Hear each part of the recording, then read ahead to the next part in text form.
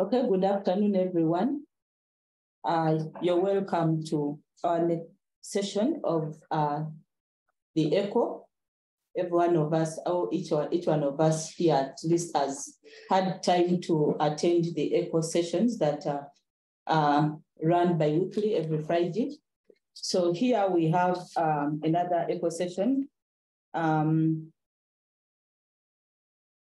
hosted by Mbale Regional Referral Hospital, organized by Ministry of Health with support from Seed Global Health. So today we shall be discussing edema in children, and we have a number of experts with us. We have case presenters with us, and I'll be your moderator for today. I wish to introduce myself. I'm Enid Kawala. I'm a part-time lecturer in the Department of Community and Public Health at Busitema University.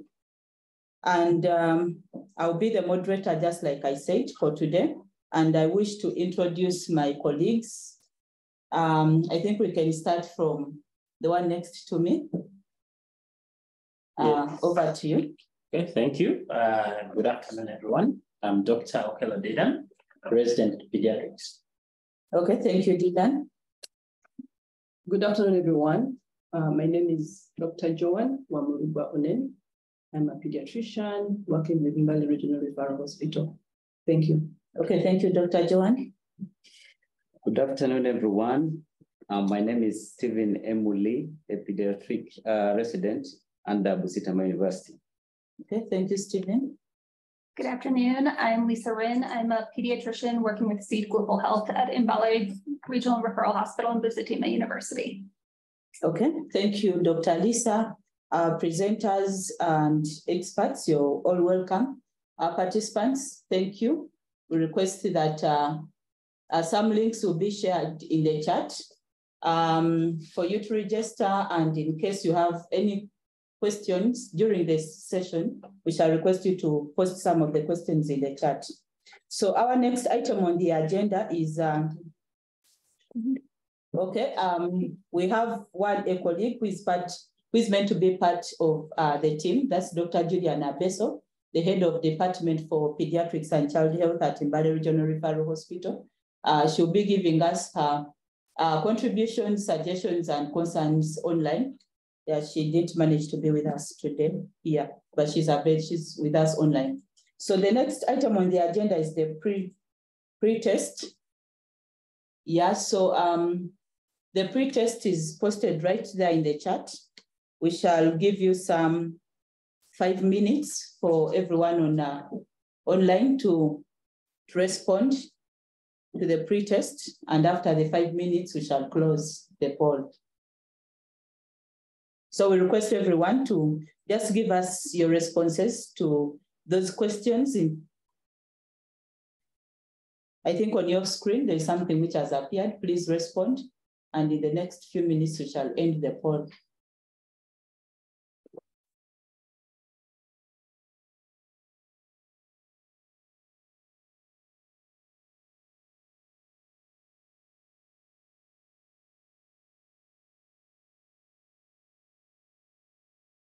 Okay, some people are not seeing it.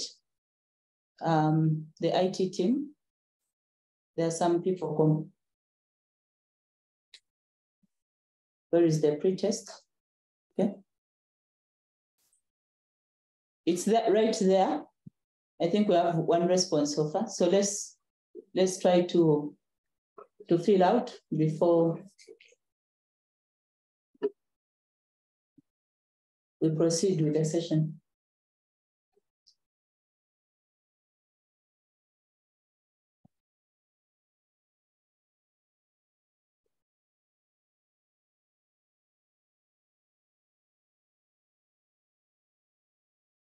Meanwhile, I would love to inform you that today's echo session, we are live from Mbale Regional Referral Hospital, and we are working with Ministry of Health and the Emergency Medical Services Department, or in EMS department. So we are live from Mbale Regional Referral Hospital, and whoever is part of the panel, I think, is from within our Regional Referral Hospital and Busitema University. So.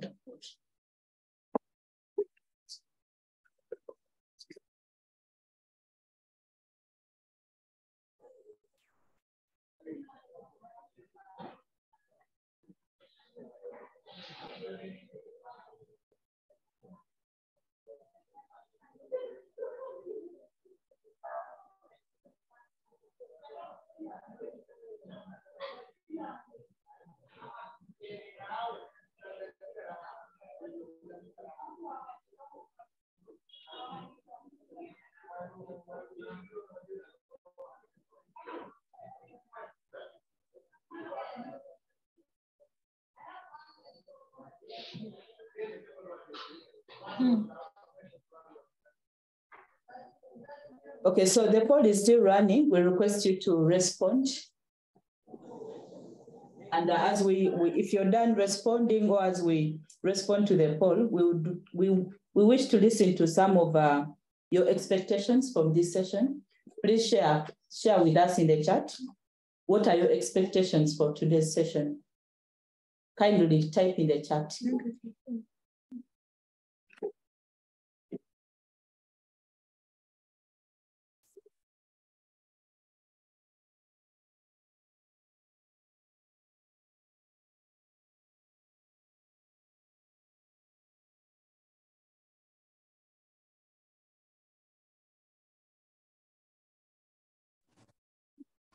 The poll has disappeared.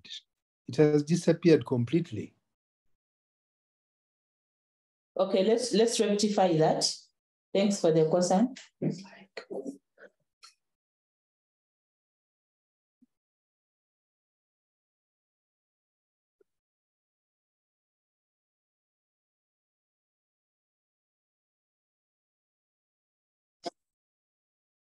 Yes.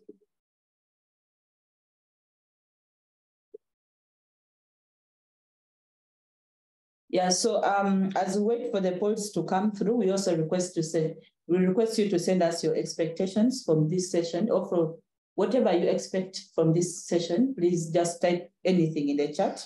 We shall read it out.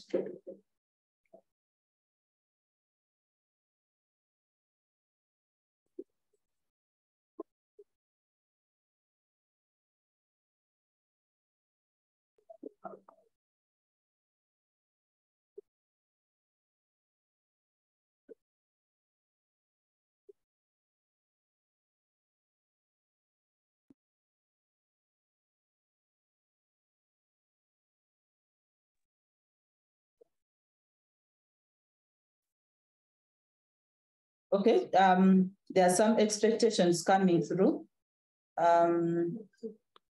Okay, I can read out some few. Someone wants to know, someone is like, WHO rolled out new MAM and SAM guidelines in June 2023. We expect today's presentation to include new updates. Then Isaac Guma expects to learn about the classifications and management of dehydration in children. Yeah, with SAM.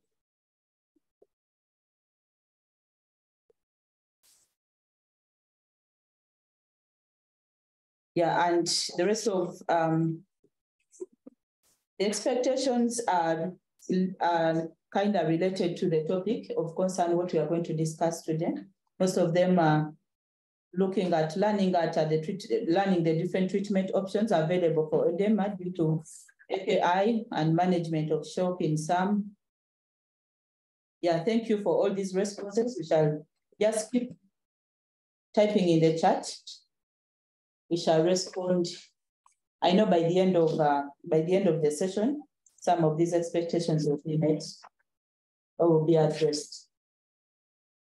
So I think our time for the poll is done.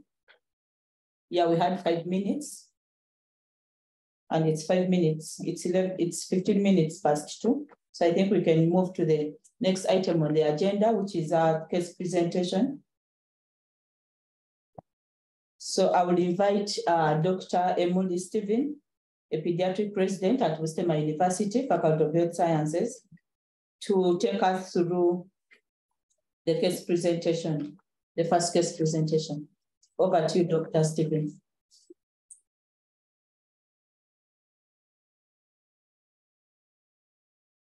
Thank you. As we wait, we're just arranging for projection so that we can all share. Just a minute.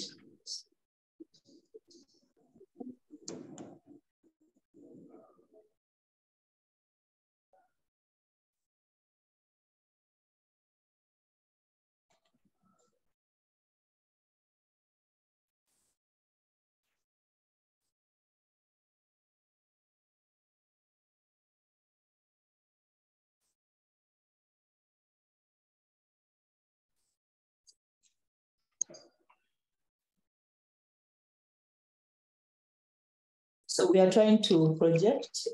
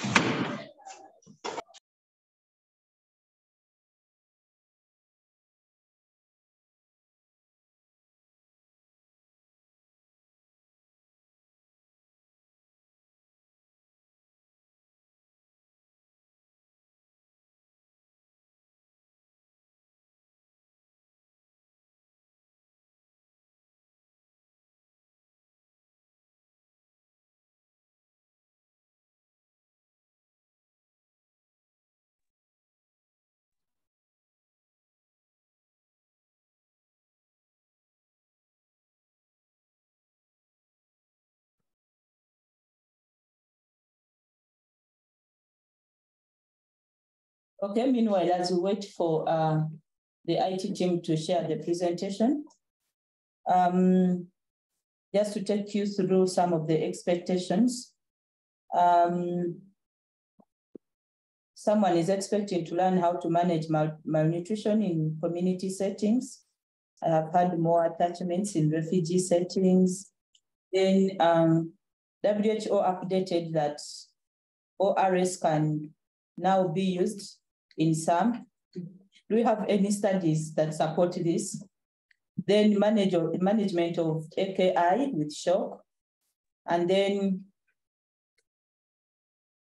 a colleague here wants to learn about management of acute fluid overload in a child.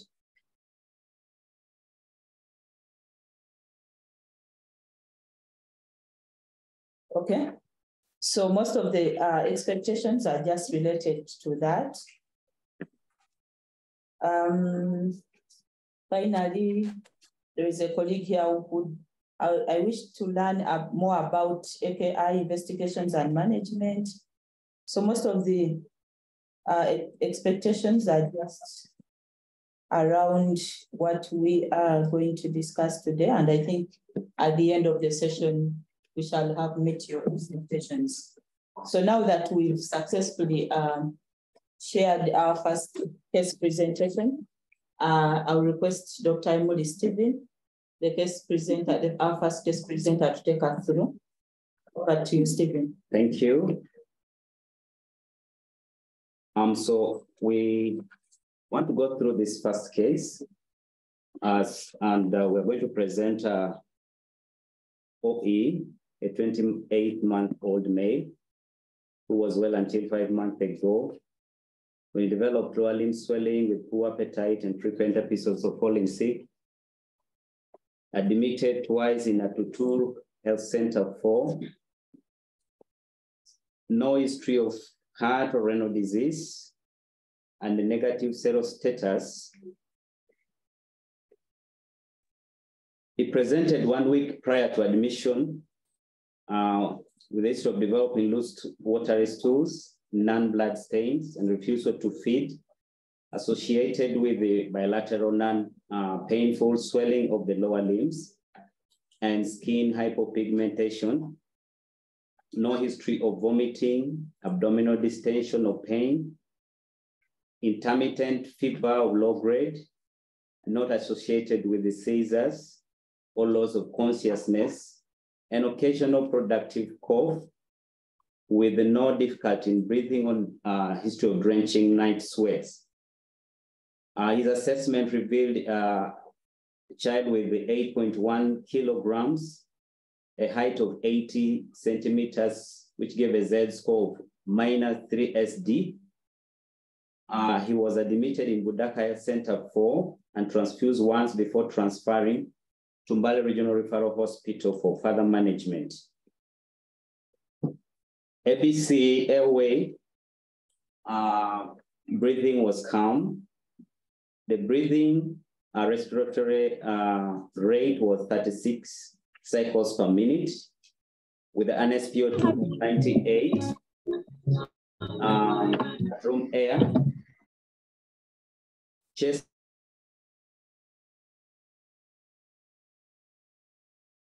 not on all lung fields with vesicular breath sounds or no auscultation. With the circulation, you had warm extremities, mild pallor, strong pulses with a pulse rate of 102 beats per minute. The capillary fill was less than 2 seconds with a temperature of 36.5 degrees centigrade. On disability, the GCS was intact. The pupils were equal and reactive to light with a soft neck, normal power on both limbs, and intact sensations. On exposure, we looked at an infant, a child with mild facial puffiness, with bilateral pitting, non-tender edema, and skin hypopigmentation visible on all the skin of the body. A chest, posterior anterior wall was normal, no deformities. Abdomen with normal fullness, but loose skin, non-tender on palpation, and there was no organ enlargement on palpation. The signs and symptoms, we saw a child sick looking and irritable, with less interest around on the surrounding, with sparsely distributed and silky hair, easily pluckable, with the facial puffiness, angular stomatitis, bilateral non-tender pitting edema of grade 3, generalized skin hypopigmentation, loose skin on the abdomen, and reduced muscle bulk. Allergies, no known allergies, no medications were reported to have been taken. The past medical history, there was no history of any other known chronic illnesses, negative HIV serostatus, no history of surgeries, 2 hospital admissions with related complaints of fever and loose stools. The last meal that the child had taken was F75 2 hours ago.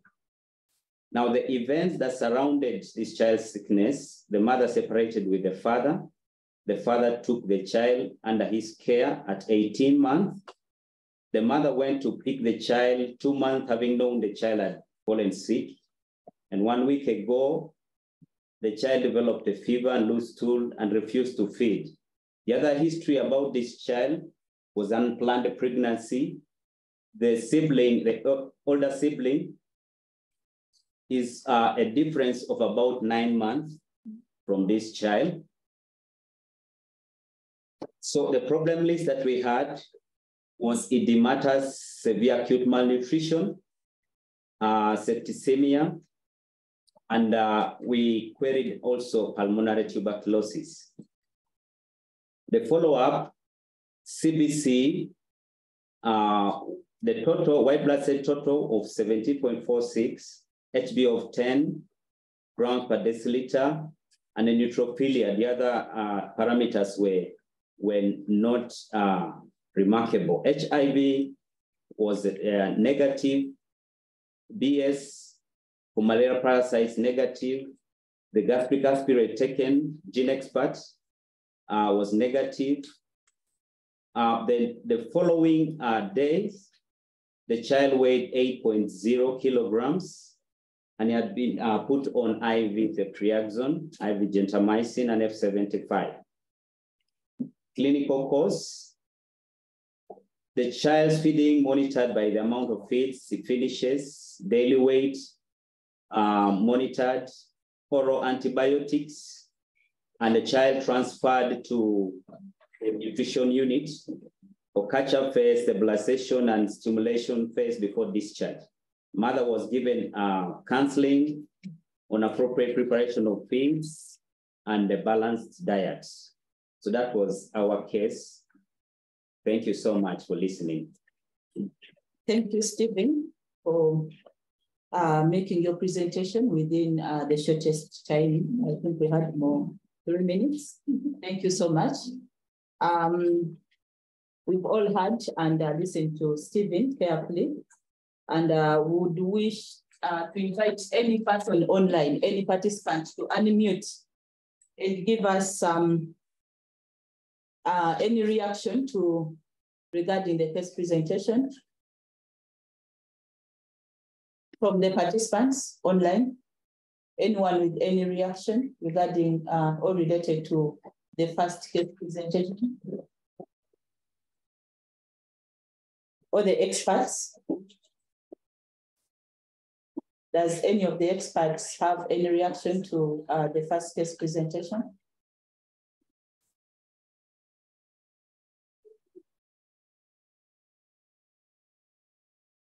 Anyone from among the participants?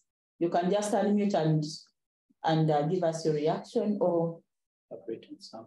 Yes. okay.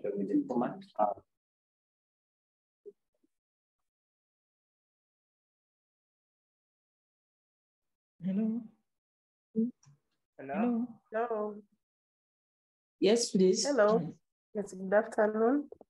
Good Thank you, afternoon. Dr. Stephen, for the case. I think, Stephen, as we discussed the case well, and even the diagnosis is fine, because the fact that we already had pitting edema, starting from the limbs on both sides, and the other suspected causes were negative.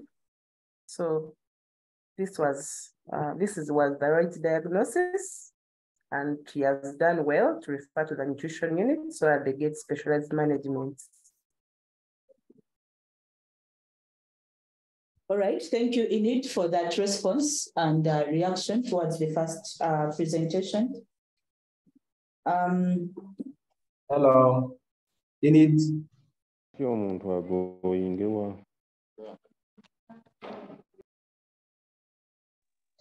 Hello, good afternoon.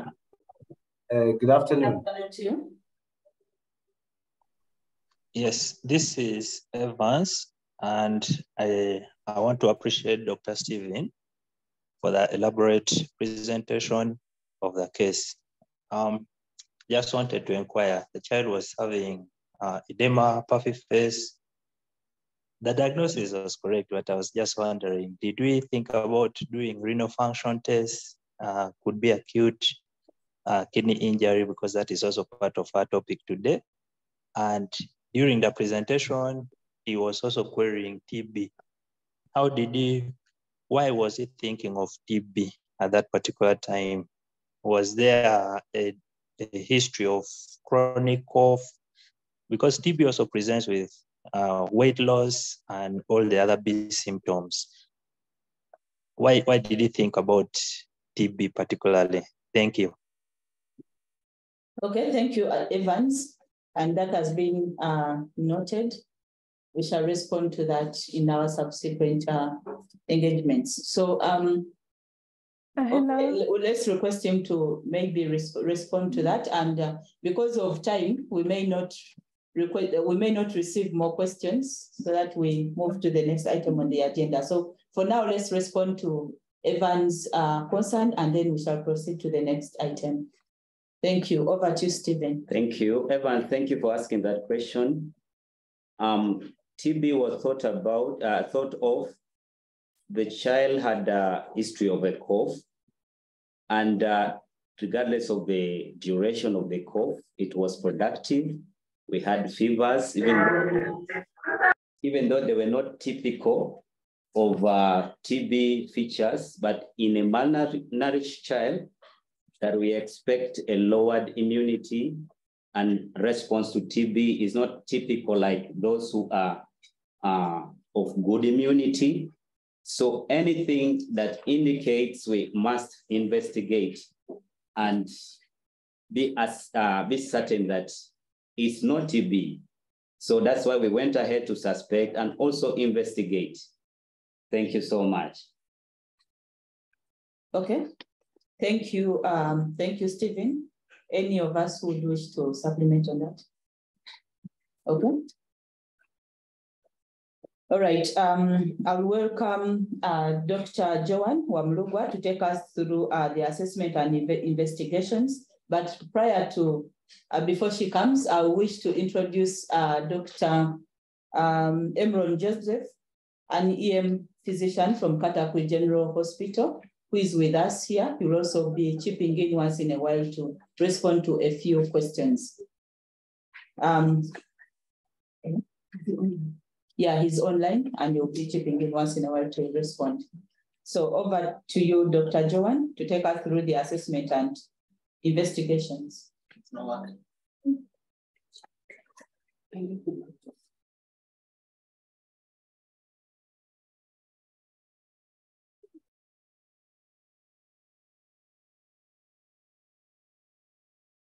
Okay, Dr. Joseph Emron, maybe you can take 1 minute to say a word, introduce yourself. So thank you very much, moderator, and thank you very much everyone who has managed to join us. So I'm Dr. Mbale Joseph, an emergency physician. I work in Katakwi General Hospital. I'm here with the team from the hospital. Thank you so much thank you for inviting me to be part of the discussion. Okay, thank you, Dr. Emron. And we shall welcome your supplements, and in case there is anything you would love to add to whatever we shall be discussing here, please just let us know. So yeah, I'll welcome Dr. Joan to take us through the next session. Okay, thank you very much, the previous presenters. Joan Wamlugwa is my name. My role is to take us through the assessment and investigations that we can do in a child with edema.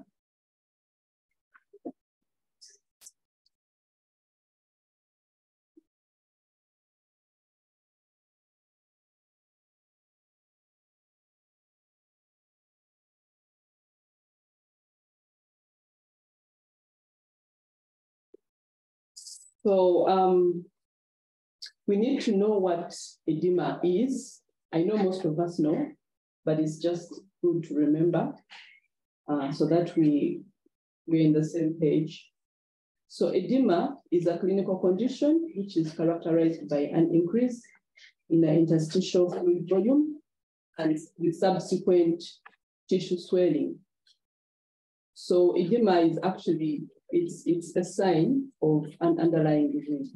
It's not a diagnosis per se. So when we see edema, we know that we have increased fluid, and it's because of an underlying disease. So edema can be localized or generalized.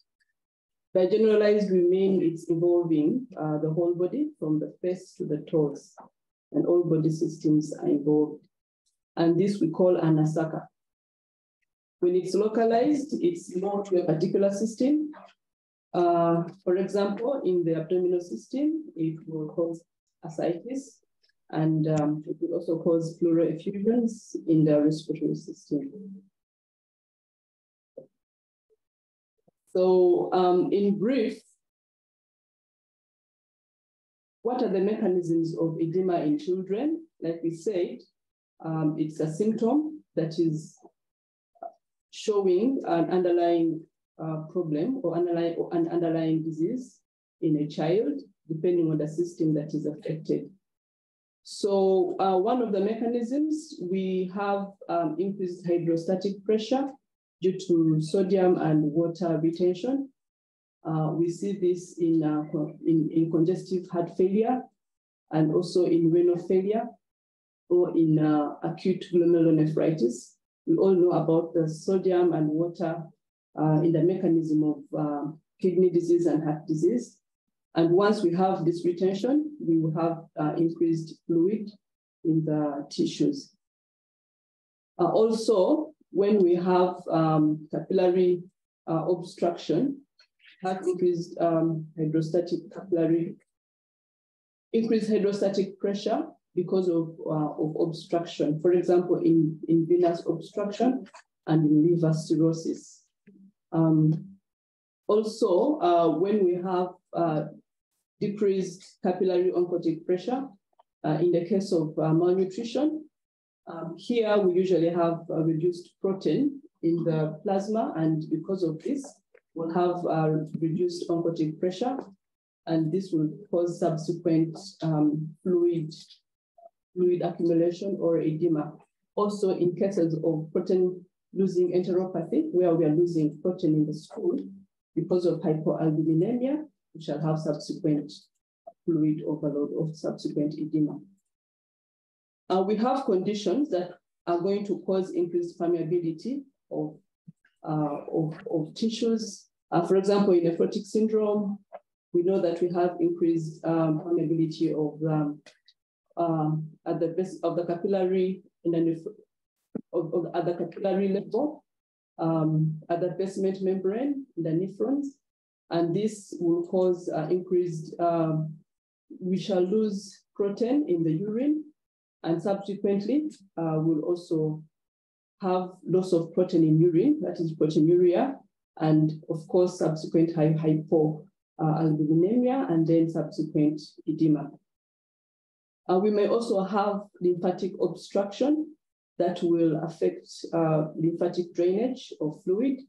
And because of this obstruction, we'll have edema. It can be primarily for edema, where a child has lymphatic obstruction, congenital lymphoedema.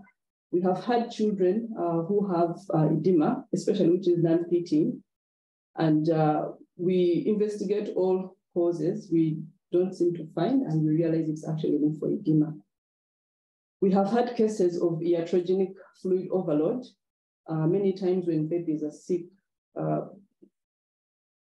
there is a tendency, if not well monitored, there's a tendency of giving lots of fluids without being very cautious of the weight of the child. And these children end up having fluid overload that, of course, eventually can cause heart failure in these children.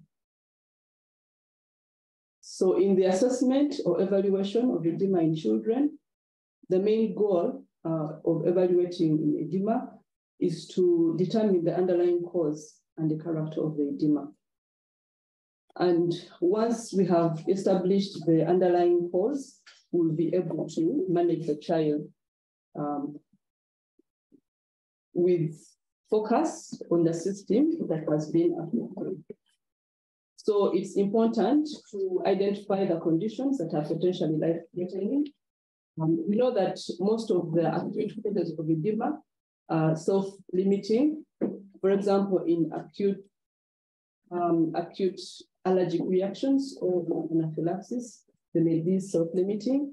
But however, it's also important to note the life-threatening ones, like children who come in heart failure. We may need to act in emergency to be able to save their lives. We have children who come in with angioedema. We know that angioedema is going to affect the respiratory system. We may need to come in to avoid airway obstruction, because it causes swelling and can obstruct the airway. So we need to come in very quickly. So edema location, is it generalized? Is it localized? Generalized is more of a systemic disease. For example, heart disease or renal disease, liver disease. Localized may be more of maybe a part of the body system has been exposed to an allergen, or if we have local inflammation, in case of a cellulitis. So this may be able to guide the cause of the edema. And we also need to know establish the time or the onset and duration of symptoms. Is it a sudden onset of the edema? Has it been ongoing for maybe 2-3 days? Is it progressive? Is the edema on and off? Does it come in particular conditions? Is it there in the morning and wears off by evening? And is the edema peaking or non-peaking? We also have to look out for any other complaints which are associated to point towards a system which is affected. For example, is there breathlessness in the case of pulmonary edema or in respiratory failure or respiratory distress? Do we have jaundice or yellowing of eyes? Well, we think maybe this is pointing towards a liver disease. Do we have a reduced urine output accompanied with edema? Maybe this could mean an acute kidney injury or renal disease. Also in the history, we have to look at any history of any concurrent prior illnesses. For example, a history of a sore throat, maybe 1 to 3 weeks prior, may signify post-streptococcal glomerulonephritis. Also very important, a family history of recurrent angioedema may suggest hereditary angioedema. We need to find out if in the family there have been people with similar symptoms of swelling or reacting to allergic triggers. We also have to ask about weight gain and history of tight-fitting clothes or shoes. Sometimes when we see our children growing fat, we may think we are feeding our children very well, but we need to be sure that the increase in size is appropriate. Is it too fast? Is it in the normal according to the growth chart? Or is it too sudden and going beyond what is expected as for the growth chart? So one of the symptoms that will signify nephrosis is we shall have increase in the size. We will notice the child suddenly is not, the shoes are not fitting, the clothes are becoming small at a very fast rate. And so we also need to do a 24-hour dietary recall. This is in the case of the severe acute malnutrition, the Edema type. Not to forget the history of allergies and current medications. We know that some children or some people react to NSAIDs commonly, and we also have another group of drugs, anti-pressure drugs, SE inhibitors. These have a tendency of increasing a chemical called bradykinin that will increase permeability of tissues and capillaries, and then we shall have edema. So in the assessment, we have to do anthropometry. This is the general physical exam. I think our case presenter did a good job. The weight, the height, and Z scores to be able to classify, because we know for children with severe acute malnutrition, there will be Z score -3. And also we have to do a full evaluation of the cardiovascular system, the respiratory system, the abdominal system. We have to rule out any localized, much as it may be generalized, or we need to find the exact system which is affected. This is like an overview. If we are to do every detail, we'll need another, I don't know how much time.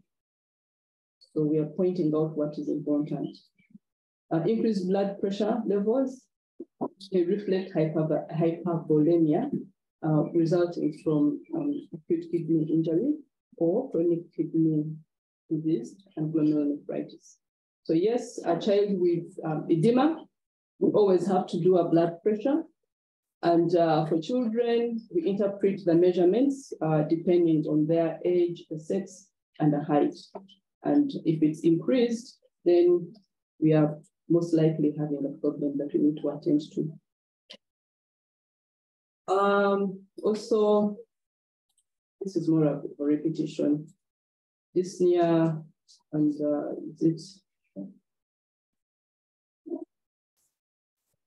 a child with jaundice and a history of failure to thrive, steatorrhea, abdominal pain, may point towards liver disease or protein-losing enteropathy. Also, we also need to look at the colors of the urine. Of course, we know that in acute glomerulonephritis, children will have Coca-Cola urine, and they will also present with hypertension. So also to note that we can have a congenital disorder in children with edema. For example, in Turner's syndrome, these children will have webbed neck, they will have edematous hands, they will have those symptoms. So we always have to think about congenital causes of edema. And in newborns, these will come bleeding, a newborn child bleeding profusely, is edematous all over. We have to think about hemorrhagic disease of the newborn. And of course, go ahead to do the tests that are required. So in the investigations, in the initial tests, a full blood count will really guide us, give us an idea of what is happening. And serum chemistry tests, creatinine, blood, urea, nitrogen, the albumin, liver function tests. All these are going to guide us on what specific organ will be affected. Remember, almost all organs are affected, but in the initial tests, it will just give us an overview of what could be affected. Urinalysis, depending on how much urine the child is producing, will also guide us. Of course, in the urinalysis, we are looking at protein, the red cell casts, any leukocytes, and all those C-reactive protein or ESR. These are acute phase reactants. We know that if they are increased, we are having an inflammatory process going on. So also RRDT and blood smear for malaria parasites. Being in our setting, we have a lot of malaria that is killing children more than any disease, more than even HIV. And we have had many children get acute kidney injury from malaria. So this is one of the initiatives we have to consider in our setting. And not to forget any known chronic underlying disease of the child. We have a lot of sickle cell anemia in our setting. And many of these children come in with hemoglobinuria and eventually progress to sickle cell nephropathy. So when a child is a sickler and they are edematous, let's not only think about severe malaria, severe anemia with heart disease or with congestive heart failure, but they can also be having sickle cell associated nephropathy.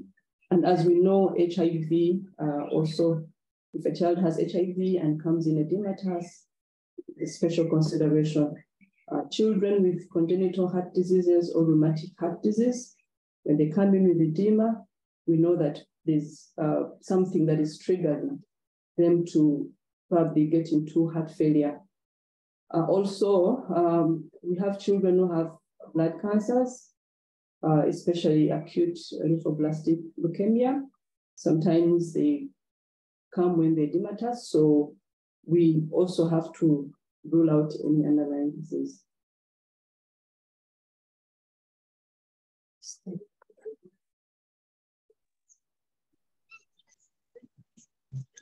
So in the subsequent testings that we can do, these come after the initial tests have been done, because the initial tests will give you an overview of what could be happening to the child. And then you go specifically to the organ that has been affected. For example, for kidney disease, when we are thinking of glomerulonephritis, we know that there are many kinds of glomerulonephritis, the commonest being minimal change. We have to go ahead and do the specific tests, including complement testing, serologic tests that may signify renal disease.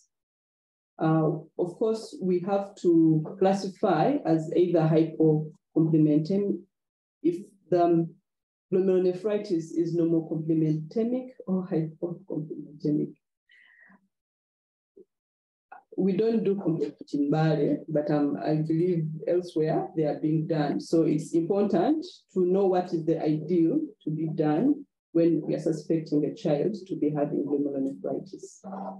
We need to do serologic testings. In this case, like the anti-streptococcal antibodies or assort titers. In the case of the post-streptococcal glomerulonephritis, other tests like the anti-nuclear antibodies, the postulated antibodies, if you're suspecting like lupus nephritis. In cases where we don't have a clear apparent cause of the glomerulonephritis, we may consider doing a renal biopsy. For example, we are having heavy proteinuria without a clear underlying cause. We may go ahead and do a renal biopsy to clearly understand the actual diagnosis or the actual cause. Viral infections. We know that hepatitis B, hepatitis C, and HIV have a role in causing renal disease. Okay, so this is an overview of the investigations. And then also we can go ahead and do imaging because we know in congenital causes, like in cystic kidney disease and hydronephrosis, we can do kidney ultrasonography to determine the presence of two kidneys and also assess the size of the kidneys. And we know that we have cases of posterior urethral valves. So we know that these are male babies that may be having poor stream of urine. And here, when you do an ultrasound, we'll find bilateral hydronephrosis. And also it may either have a thickened bladder or it may not have. Yeah, these are some of the tests we can do. For chronic disease or protein-losing enteropathy, we may go ahead and do the post liver function tests. And we'll see hypoalbuminemia. There will be reduced levels of the albumin. And specifically for protein-losing enteropathy, we shall not have proteinuria. And also when we do we have to do a total serum protein, of course, which will be reduced, and prothrombin time, which will be raised, meaning that our liver is not functioning, is not able to produce the needed clotting factors to enable clotting.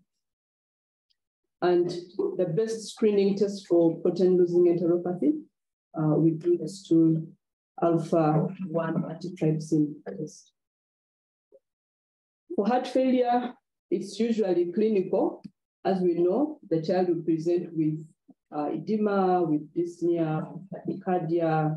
They'll have a tender hepatomegaly, they'll have tachypnea, and many times we may not have time to run and do the test radiography, the echocardiogram, but it's rather very important.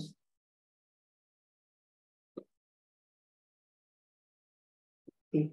Thank you. So to confirm our diagnosis, of course, after stabilizing the patient, we can go ahead and do those, the chest radiography, the echocardiogram, and some lab tests like the brain natriuretic peptide.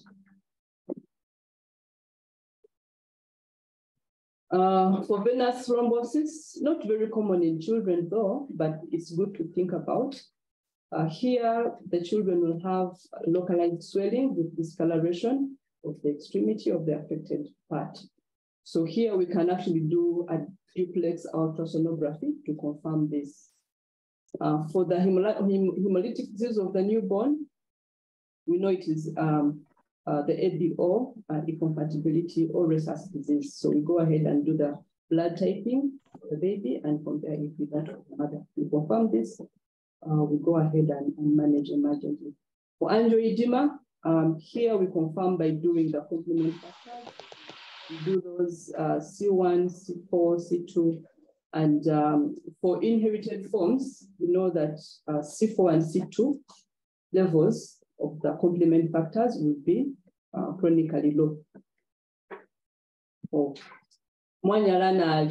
Thank you very much for listening. Okay, thank you, Dr. Joan Wamurugwa from our pediatrician at Mbale Regional Referral Hospital.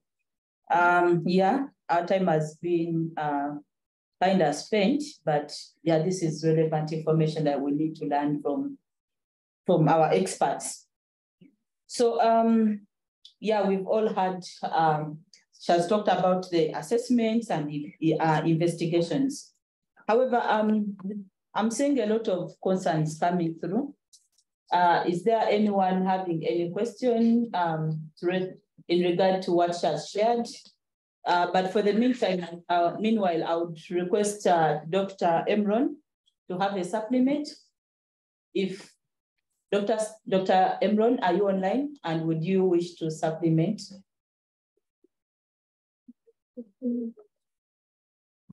Dr. Joseph Emron? Yes. Thank you very much, moderator. I would like to thank the presenter for breaking down the edema. She's really looked at it broadly, but I would do supplement on the approach to a child who is very unwell and having edema.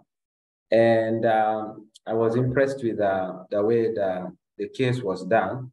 They actually started with the emergency approach. So basically in these children with edema, looking at the emergency part of it, I am really looking out for red flags. Things like, is this child having respiratory distress, signs of major organ failure, and worrying things like anaphylaxis.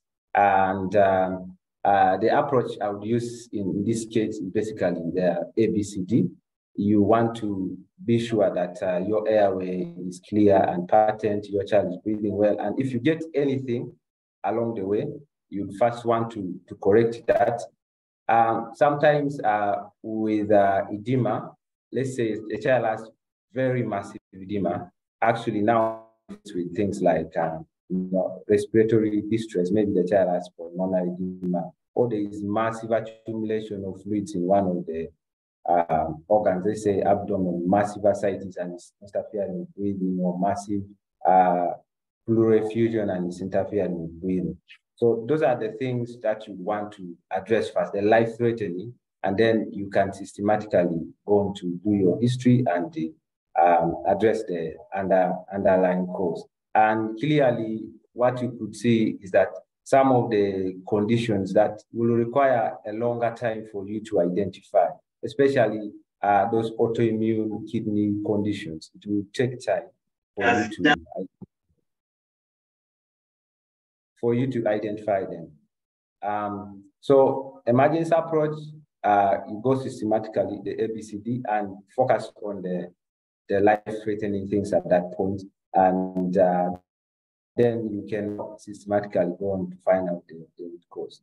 And we work in collaborations with, you might work in collaborations with other consultants, let's say nephrologists, maybe cardiologists, and yes, that's what I can add on. Okay, thank you, Dr. Emron. There are several questions in the chat, but you will allow us to respond to some of them, while you can look at some of the responses will be coming through from the experts via the chat section. However, is there anyone who would wish to mute and ask just one question before we go to the next case presentation or this next item on our agenda? Any question from the participants? Feel free to unmute. Okay. Yeah.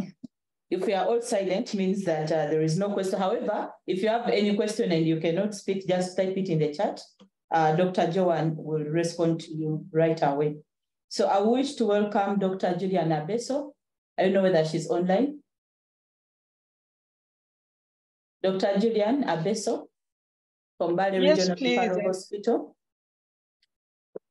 Yes, I'm online. Eh? Okay, Dr. Julian, thank you. You're welcome to the echo session. Just like I said before, she's one of us, one of the experts on part of the team. She's the head of department for pediatrics and child health at Mbale Regional Referral Hospital, and she'll be taking us through the management of severe acute malnutrition, or SAM. So over to you, Dr. Abeso. You're most welcome.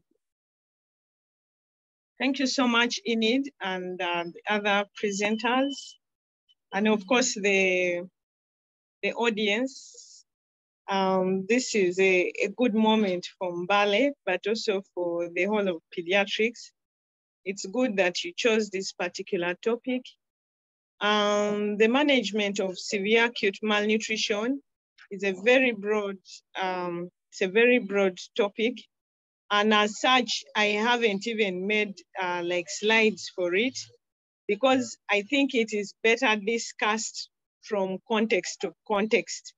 For instance, in this patient, there were other issues, and then in another context, there may be other issues.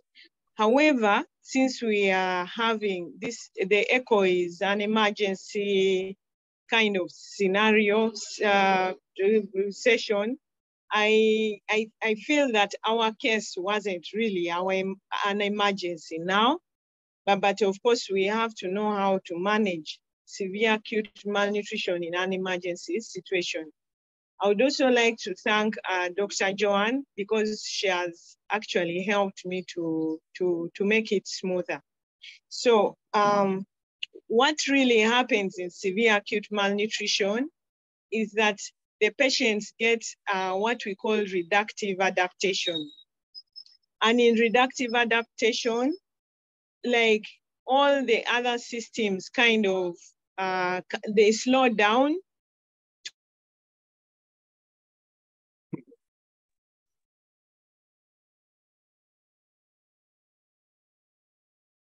to allow the body to find that vital organs, like so many vital organs will shut down.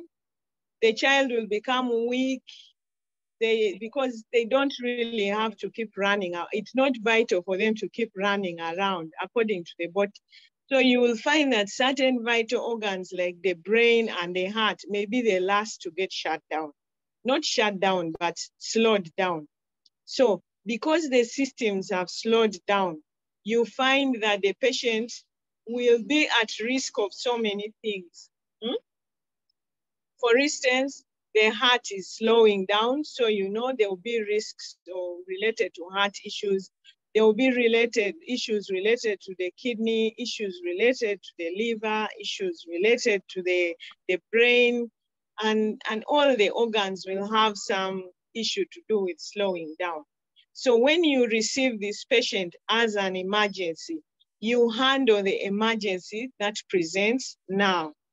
And of course, we shall go through the ABCs. So the first thing is that when you receive an emergency, of course, you have to go through the airway, the breathing, the saturation, disability, and so on. But then, as along the way, you can also take, some kind of like history to help guide you to know what the problem is. But you can't take a very long history to try and rule out the causes, like the way Dr. Joanne has taken us through. But of course, you take the vital history, like how is this child, maybe when, what is the problem, that kind of thing, because it will guide you on what to do next. Things like, when did this child last feed? And, because yes, you're looking out, you're watching, you want to see what are the symptoms. Is the child convulsing now? Is he too weak? Is he what? So you get that emergency history. And then you also briefly go through the assessment. And in the assessment, that's when you check the airway, see is the child, is the airway patent, Is there any abnormal breathing coming out of, abnormal sounds? Is, then you check the breathing. Is the child breathing? Is the chest moving? Is, you check the oxygen saturations. You check the capillary refill. You check for signs in the sea. You check for signs of what? Of dehydration. And in a malnourished child, it is very hard to find signs of dehydration. But once the child, if you ask the mother and she tells you that the child has diarrhea, then probably that child could be having some element of dehydration. Because you remember that you will have the signs of dehydration in a normal child are exactly the signs that will appear in a malnourished child. Like the skin will be sagging, but doesn't necessarily mean that that child is dehydrated, because even malnutrition will cause sagging of the skin. So you may have to rely on things like tears, things like dry mouth, oral mucosa. Those are the atypical signs of dehydration. Those are the ones you're going to look out for. Then, of course, you have to look out for signs of shock. Is this child cold? Are the extremities cold? How is the respiratory rate? Is it very high? Depending on the child's age. So you should know the cutoff for children who are maybe less than 2 months, for children who are less than 1 year, for children above 1 year. You need to know the cutoffs of the respiratory rate. Then you also look out for the pulse rate. And yes, so those are the things, the emergency things that you really look out for. And if the child is convulsing, then you follow the guidelines for controlling the convulsions. But overall, when you're managing a child with severe acute malnutrition, you follow what we call the 10-point, the algorithm, the guideline, see? So you look out. If the child has hypoglycemia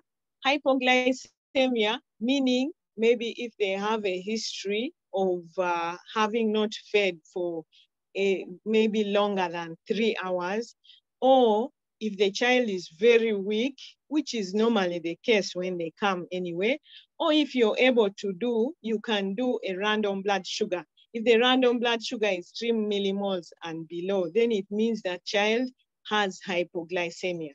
If the random blood sugar is 3 millimoles, or if any of those signs, if the child is very weak, has not fed in a long time, then it means that child has hypoglycemia. So you give sugar water, 50 mils of sugar water, or if you're in a setting where you can give an IV kind of infusion, you can actually give 10% of dextrose, okay, according to the child's weight. Then for children who cannot take orally and they are quite weak and you're in a setting where you cannot do any infusion, you can actually insert an IV, an NG tube and give it orally. Now, of course, when you go into hypoglycemia, you also have to look out for things like we talked about, the dehydration, because a child with who is malnourished and is severely dehydrated and maybe has shock, signs of shock, you have to manage them because that is an emergency.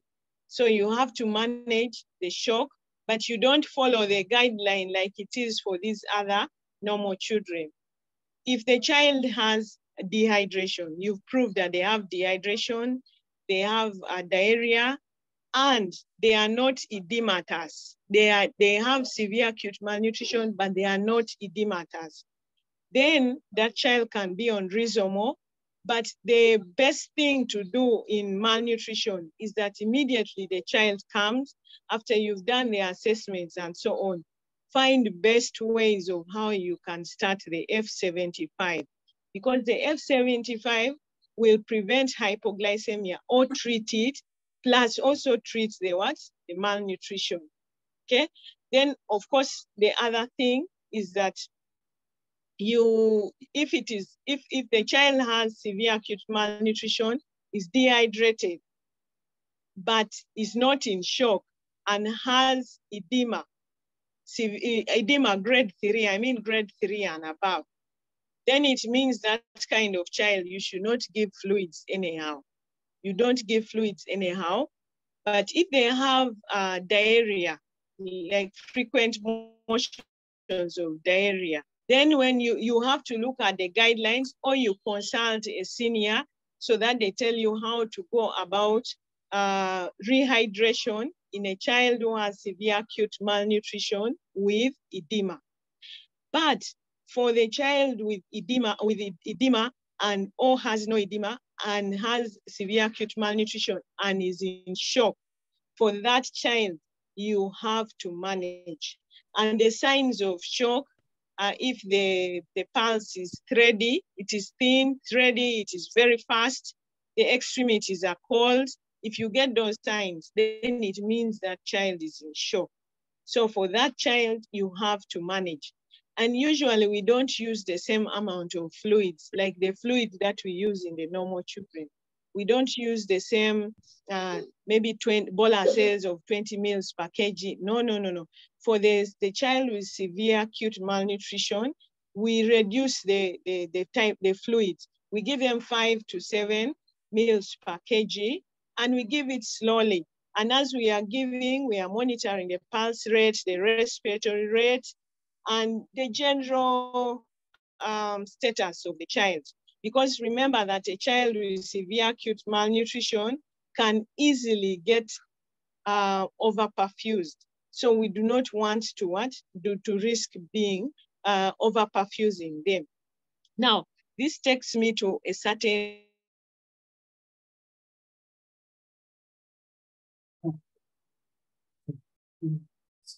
in the important tool for managing a child with severe acute malnutrition with an emergency, because the tool actually guides us on how how much fluid we can give and how to monitor the respiratory rate, the pulse rate, and all those things.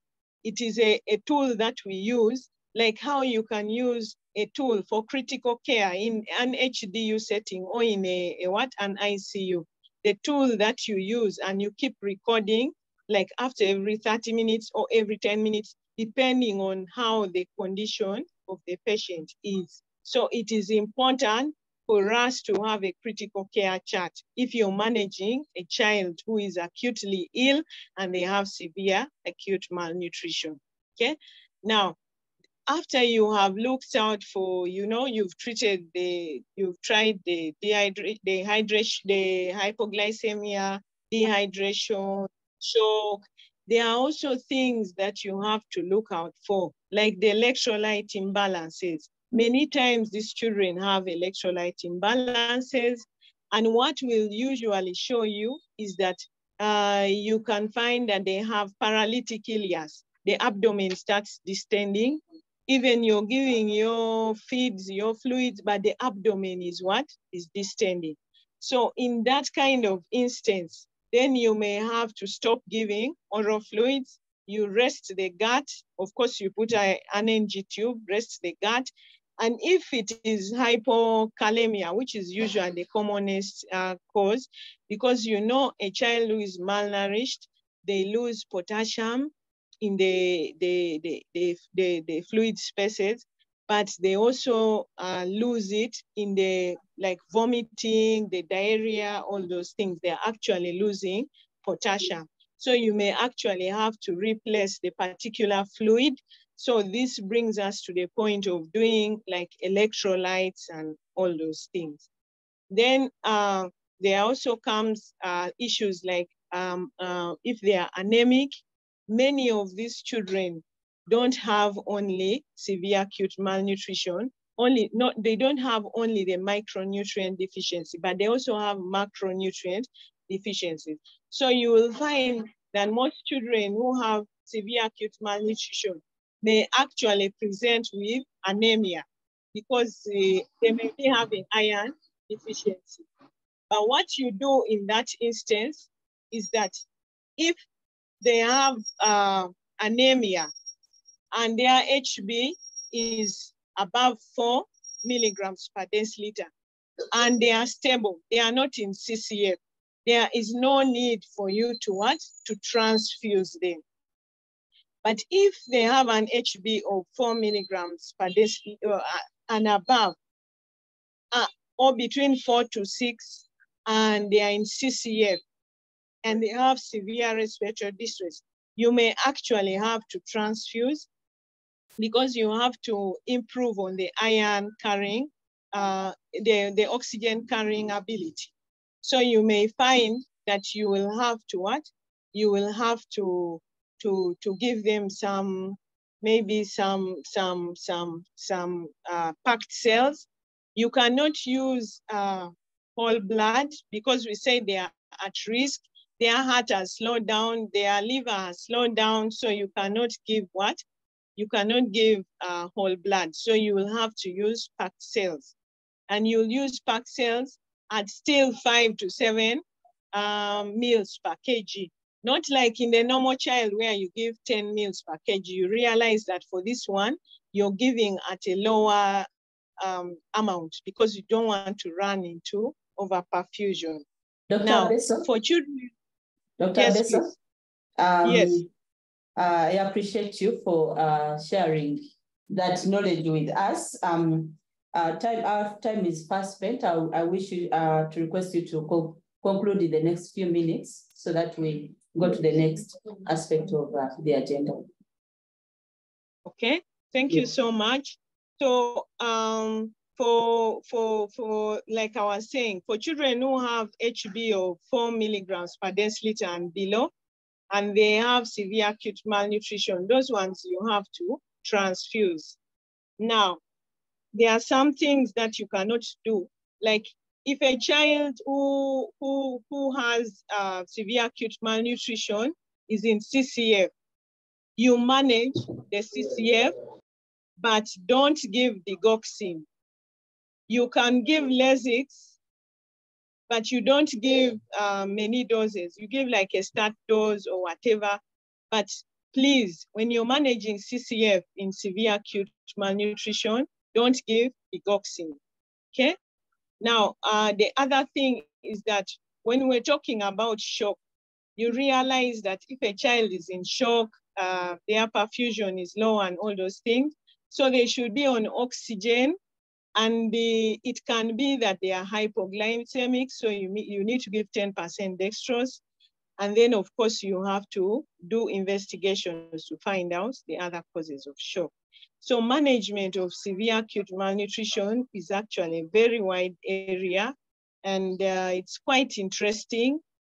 And it will make you run around because these are the patients that have to be in their own place so that you keep monitoring them every 10 minutes or so. Thank you so much. Wow, that's wonderful. Thank you, Dr. Beso, our head of department at Mbale Regional Referral Hospital. That has been beautiful, enlightening, and I'm seeing several comments coming through.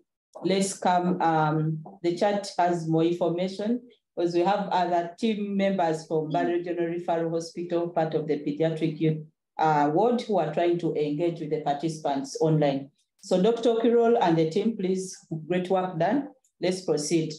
Any person with any question, any participant with any concern, any question related to what Dr. Beso has shared with us before we proceed? Anyone online with any concern or question? We can give you a minute.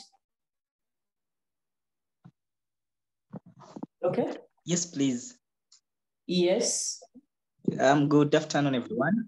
I would like to say thank you so much, Doctor, for that presentation. However, my inquiry was about a child with a macro malnutrition deficiency, basically about the management, the fluids, the replacement of the micronutrient.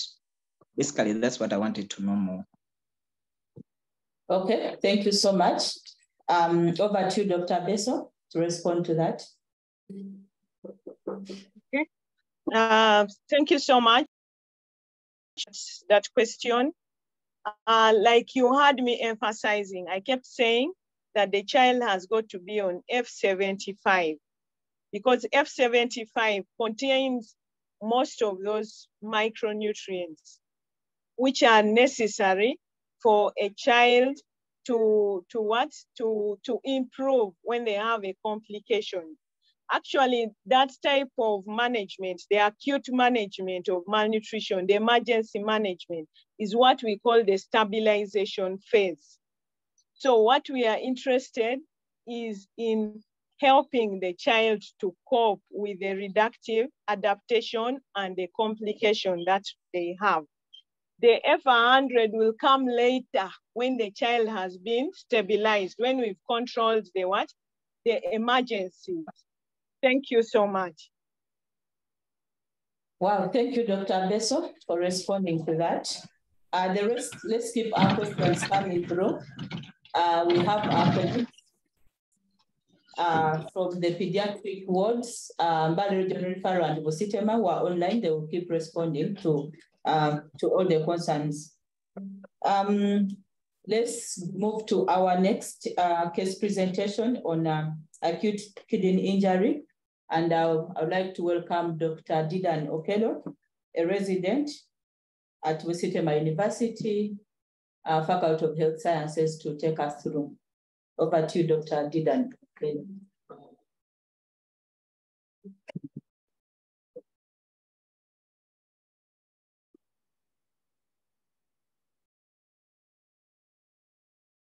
Okay, thank you so much, and a good afternoon, everyone.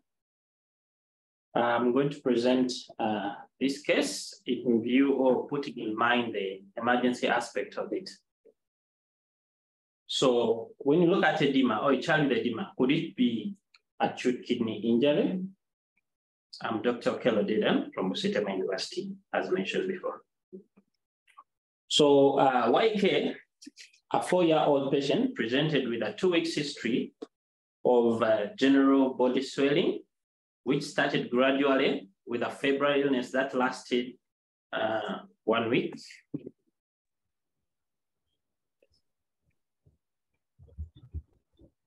That had lasted for 1 week and was managed using a non-intravenous medication.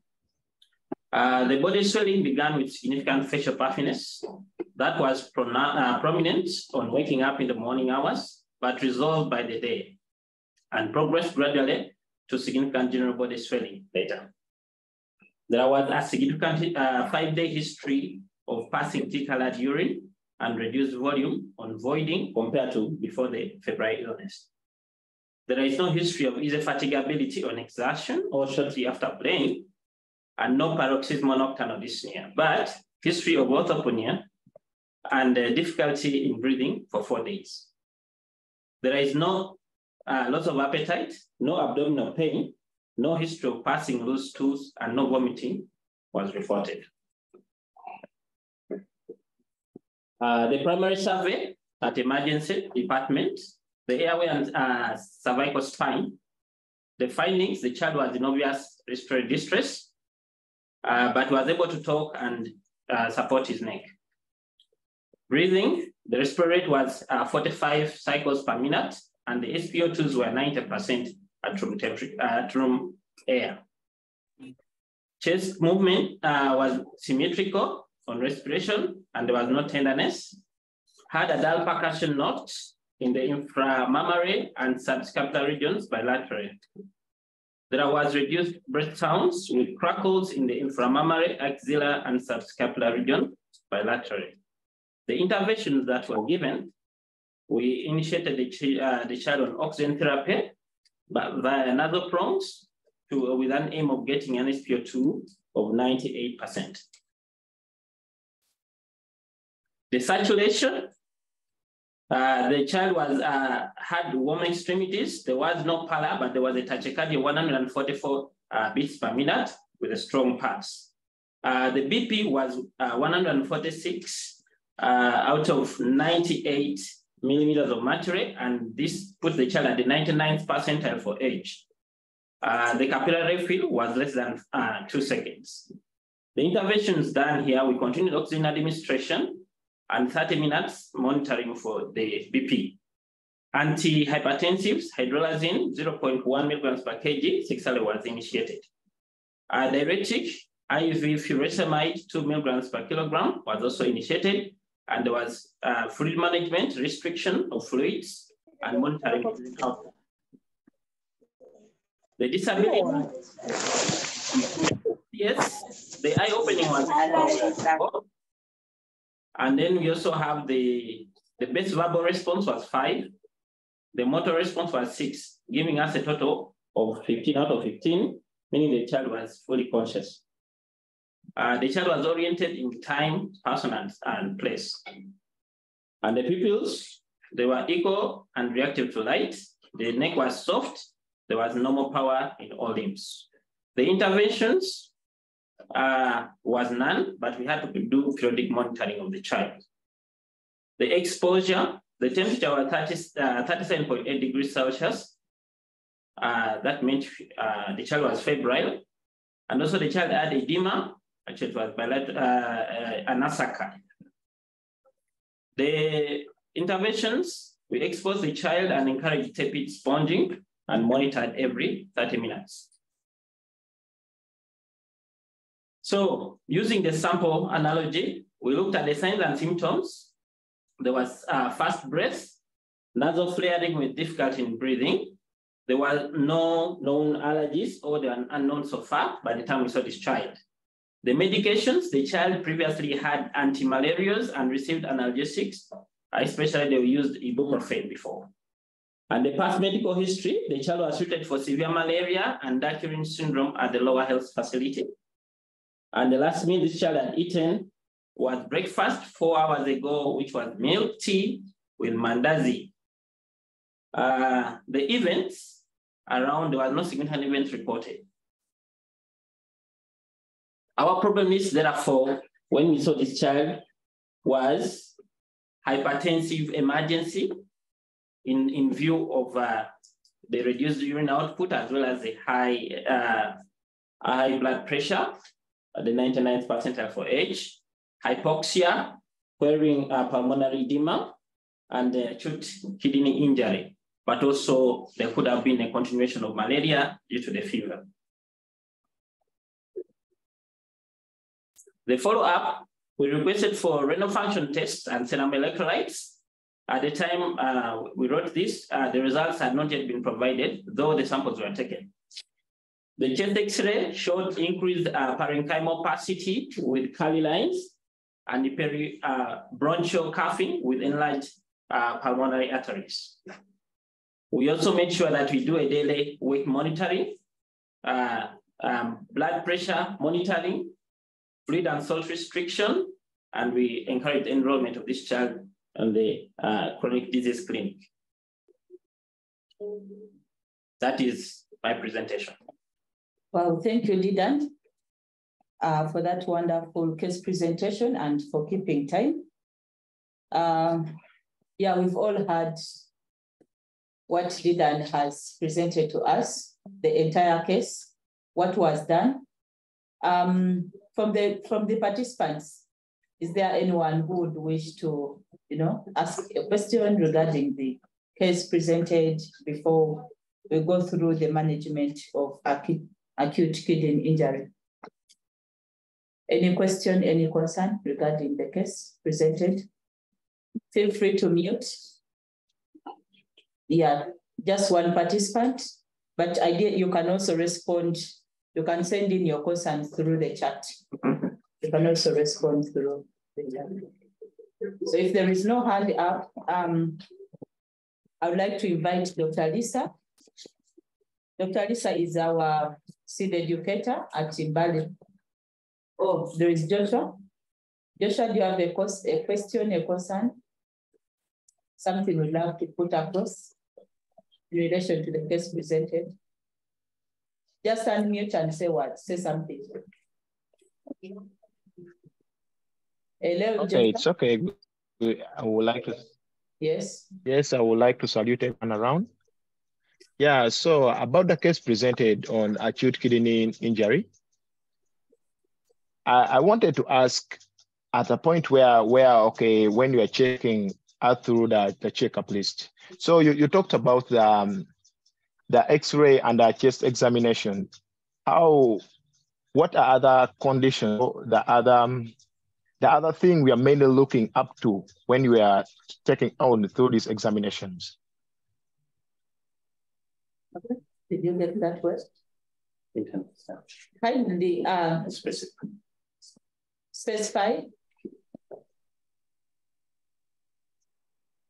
Yes, sir. I was talking about the chest examination, like the chest examination. Okay, that's clear too. Yeah. Oh, yeah. Yes. How is it direct related to the acute kidney injury? Yes, that's what I want to know. Okay. Thank you so much. The chest examination were helpful in the pulmonary edema diagnosis because this child had difficulty in breathing and also had crackles on listening to the chest. There are 4, and remember also had an asaka. So the X-ray or the chest examinations were helpful in making sure that we diagnose pulmonary edema so as to manage. Joshua, I hope that has been answered. Okay. Okay. Yes. I got it well. Now. Right. Okay. So Hello. Hello. Yes, please. Yes. Thank you very much, Didat, for that wonderful presentation. But in this case, I really wanted to know the details of the renal function test, liver function test, and also the CBC. It wasn't so much clear and the results were not there. We really wanted to know what are the parameters, how does it look like? Thank you. Okay. Yes, as I mentioned, when I was asked to present this case yesterday night, I hadn't gotten the results and I couldn't cook the results anyway. Thank you. Okay, I think that's been clear to us. Yeah, so for now we don't have the results.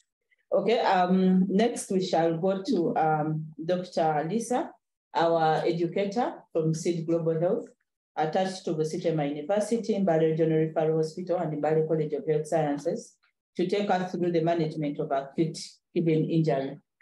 Dr. Lisa, you're welcome. Okay, so I'll be talking about the emergency management of acute kidney injury in children. Acute kidney injury, or AKI, is defined as an acute decrease in glomerular filtration rate, which results in an increase in serum creatinine.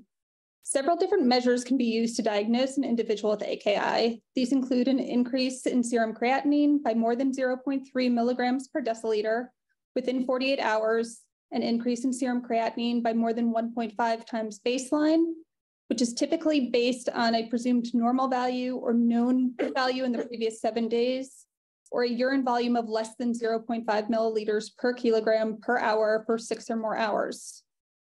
When interpreting serum creatinine levels, it's important to remember that due to lower muscle mass, children have lower baseline creatinine than adults, and therefore increases that occur in AKI may be less dramatic or result in values that are near normal compared to the reference range. While specific laboratory values may not be available in all cases, concern for the presence of AKI should be raised when children present with poor urine output or very dark urine, as these are often the easiest signs to identify and was the case for our patient recently presented. Children at risk for developing AKI include those with a wide variety of presentations, including hypovolemia, sepsis, trauma, hypoxia, nephrotic syndrome, malaria, and sickle cell disease.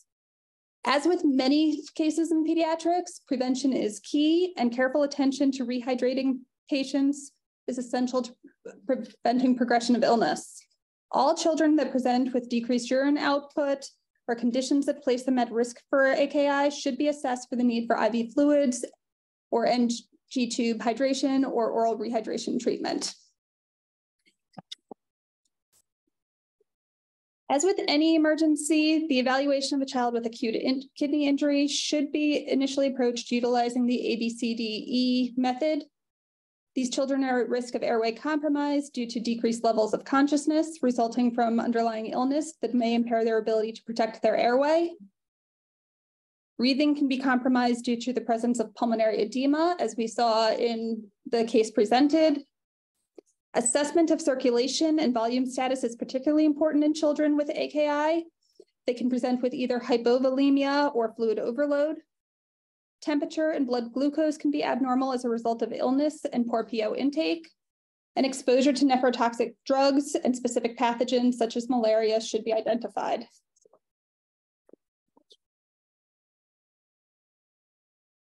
As previously mentioned, careful assessment of fluid status is essential in evaluation of a patient with AKI, as patients may present with either volume overload or volume depletion. Heart rate, capillary refill, and peripheral perfusion are all important measures in this assessment.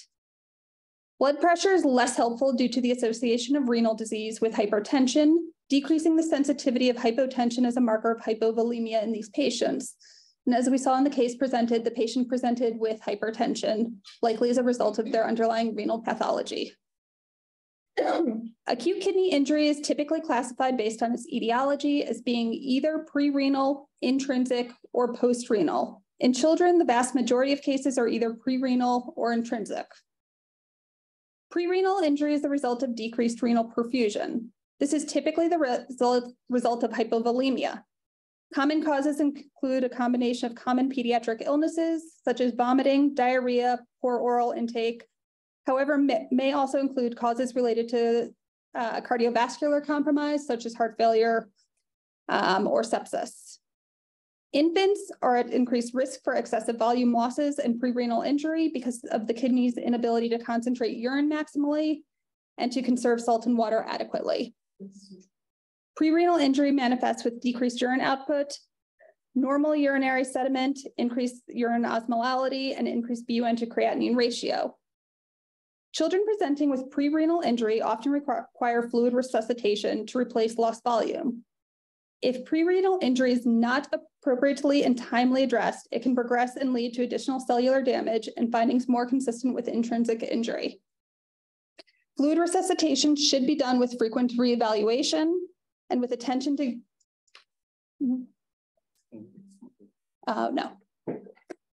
to giving weight-based boluses. Intrinsic injury is the result of parenchymal injury and due to vascular spasm, intravascular coagulation, and microvascular injury. Common causes in pediatrics include glomerulonephritis, hemolytic uremic mix syndrome, nephrotoxic drugs, and frequently in Uganda, malaria and sickle cell disease, both of which can result in massive hemolysis, which can obstruct tubules and cause direct toxic effects to the kidneys. Children presenting with intrinsic renal injury may have excess total body fluid as a result of the kidney's inability to filter through the glomerulus and loop of Henle. Similar to those with pre-renal injury, they will present with decreased urine output. However, because of the cellular injury, they will have urine sediment in the form of red blood cells and cast. Management of acute kidney injury in children. As previously mentioned, the most important step in management is prevention and adequate hydration during times of illness.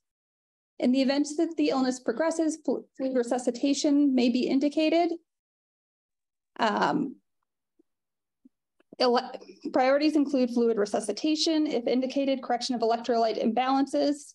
Specifically, patients with AKI are at risk of metabolic acidosis, hyperkalemia, hyperphosphatemia, and hypocalcemia.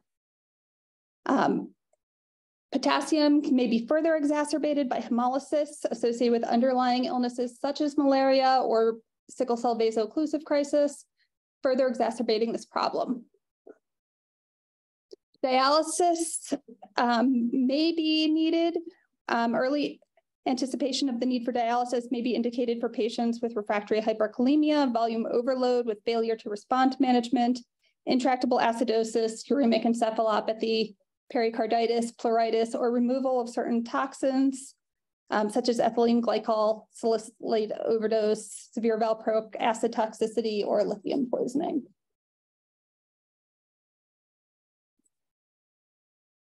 As we think about these patients and the potential need for fluid resuscitation or administration of fluid, in patients with AKI, the IV fluid of choice should be normal saline. Lactated ringers should be avoided until you have confirmed the patient's ability to produce urine, as it contains 4 milliequivalents of potassium per liter and could exacerbate existing hyperkalemia. It can be considered in the setting of normal potassium, as it has been shown to have some benefit in addressing metabolic acidosis that might be present. Crystalloid solutions such as albumin may be useful, but have not consistently been shown to decrease future need for renal replacement therapy in patients with AKI, and therefore there's no need to prioritize that if it's not available. D5 is preferred over D10 for treatment of hypoglycemia in patients with severe AKI, as it's an isotonic fluid. Hyperglycemia has been associated with worse outcomes in these patients. If blood is needed for the treatment of severe anemia, such as may be the case in children with severe malaria or sickle cell disease, they should be given packed red blood cells and administered over a slower period of time. These patients have intrinsic injury and associated edema. They may have impaired ability to compensate for large shifts in their intravascular volume. The presence of severe hyperkalemia in patients with AKI can be life-threatening due to the potential for cardiac arrhythmias. If present, treatment of hyperkalemia can be approached using the C-big-K mnemonic. C is for calcium gluconate, which can be used to stabilize the cardiac membrane. B is for beta-2 agonist and bicarbonate. I is for insulin. G is for glucose, which is used to counteract hypoglycemia that may result from administration of insulin. And K is for K-oxalate, which is also known as sodium polystyrene. Of note, only K-oxalate removes potassium from the body, while beta-2 agonist, bicarbonate, and insulin all result in shifting of potassium into cells, but no change in total body potassium. This makes it important to watch for potential rebound hyperkalemia in these patients.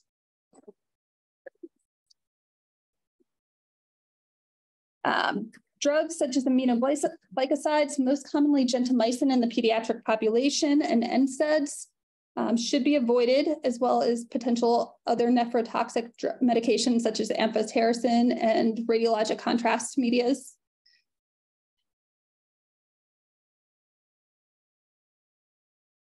The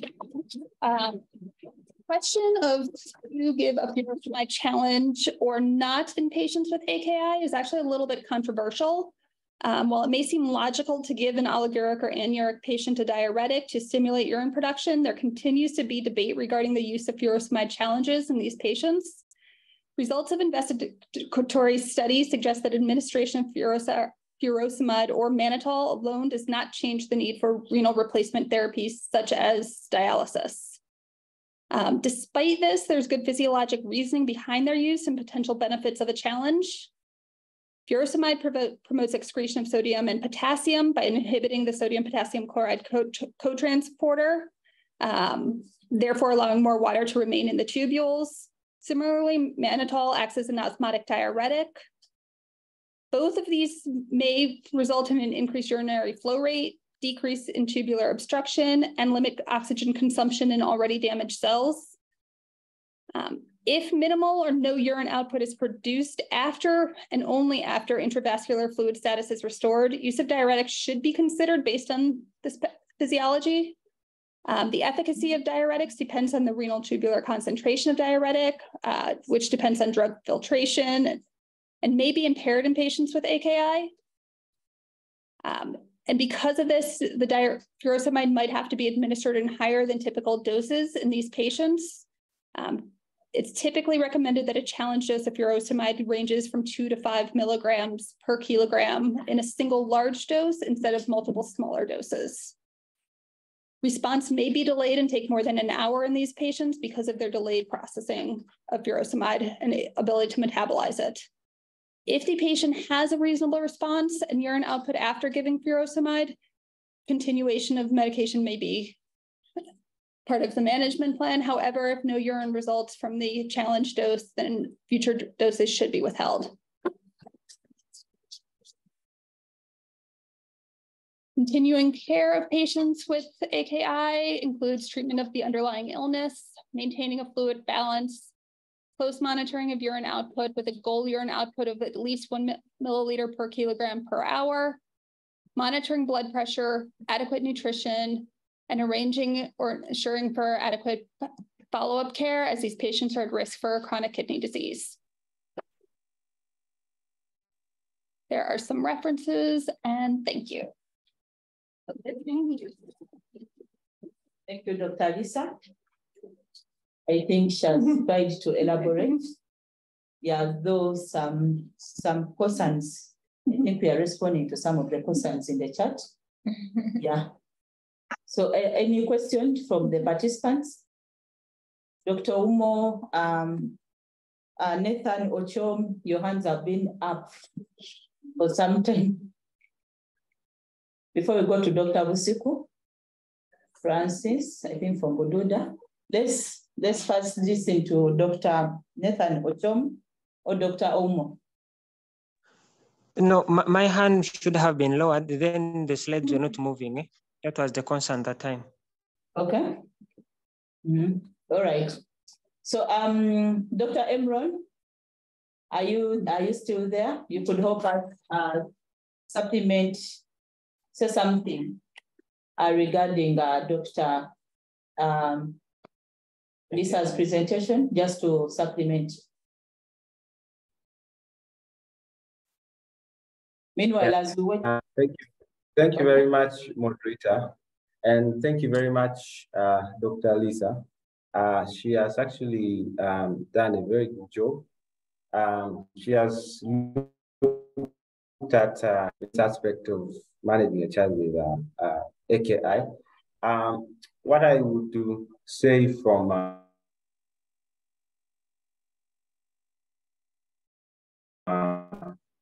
a practical point of view, you are working in a setting which is low resource. We do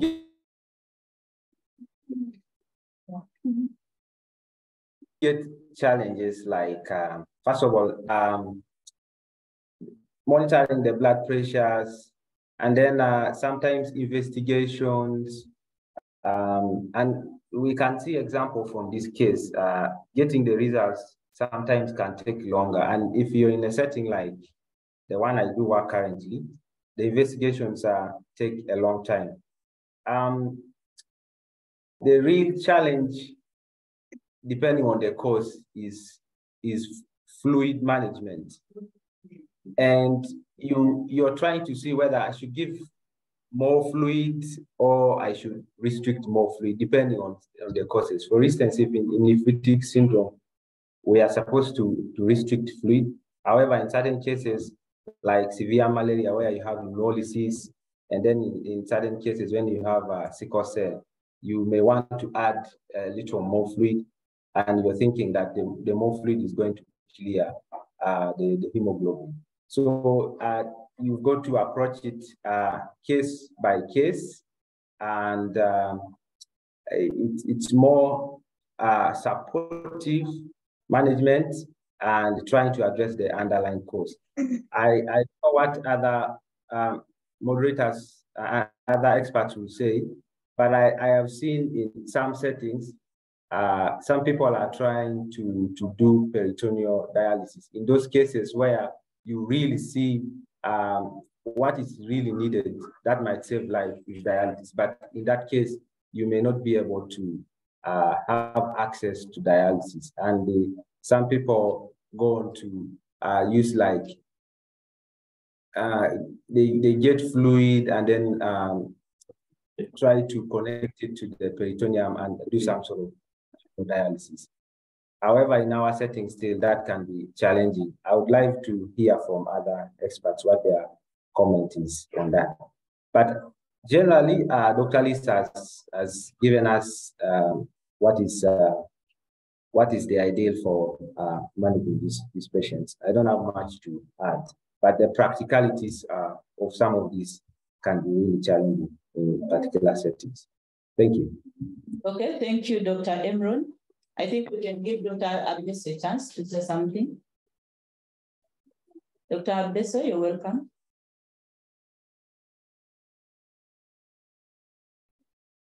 Please unmute. We are not getting.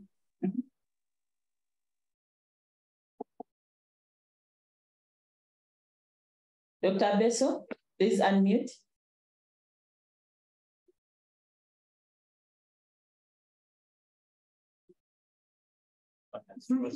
Yeah. Okay, meanwhile, as we wait for Dr. Abdeso, David Oumo. I think this is Dr. David Oumo, the one I know. Yeah, so over to Dr. David Oumo. Your hand has been up as well. Okay, thank you. Thank you so much for the presentation. I had a concern on identifying these clients, the children who need dialysis. So how do I identify these children who need dialysis, and how do we go about it? Because early identification of these children who need dialysis and the appropriate measure being taken will help them be managed well compared to when if we take time, a lot of time not handling them. Thank you. Okay, we shall respond to that. Dr. Abdeso?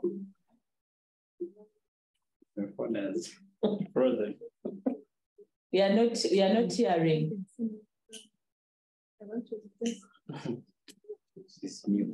Okay, you can try to type in the chat.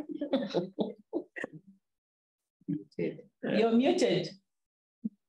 Maybe the IT person can try to, okay? Hello. Good evening.